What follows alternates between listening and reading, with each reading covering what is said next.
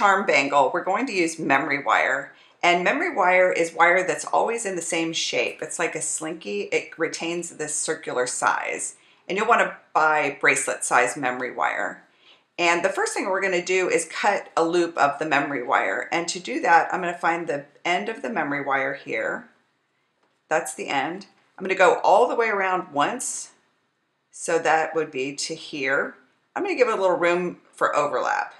So I'm going to go past that beginning point to here. And I'm going to cut that with wire cutters.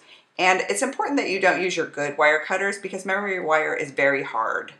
So I'm using just my industrial wire cutters for that. So this is going to be our charm bangle. And the next thing we want to do is use round nose pliers, which I have here. And I'm going to bend a circle or a little loop into the end of the memory wire.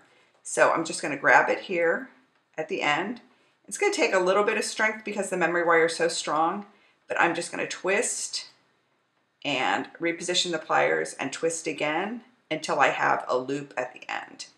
That loop is, I'm flattening it. That loop is going to keep the beads from sliding off of our bangle.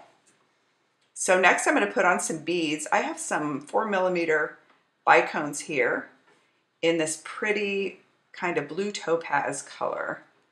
And I'm going to put 3 of those on, and then I'm going to put on a charm that's in the same metal as our memory wire, and then I'm going to feed on 3 more bicones.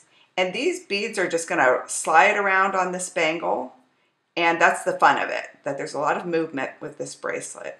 So there are beads on there. This is an R. And then the last thing we do is just put another loop at the end. So I go to the end that doesn't have the loop. I'm going to flip that over. I take the round nose pliers again, grab it at the very end, and just give it a little bit of strength to twist that loop in. I'm letting the pliers do the round work. Like I'm just bending it around the jaw of the pliers. And then I'm just going to flatten it across like that to make sure the loop meets the wire. And there we have a cute little bangle.